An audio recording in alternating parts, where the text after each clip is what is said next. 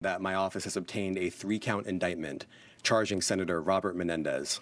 The senator and his wife accepted hundreds of thousands of dollars of bribes in exchange for Senator Mendez using his power and influence to protect and to enrich those businessmen and to benefit the government of Egypt. 3 executed search warrants on the residence and safe deposit box of Senator Mendez and Nadine Mendez in New Jersey.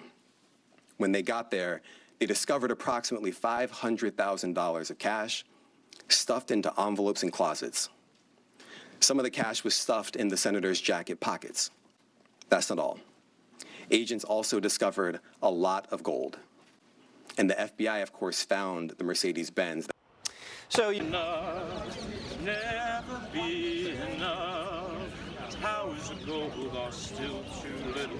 These hands could hold the world, but it'll never be enough.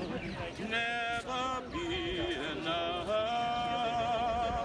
and it was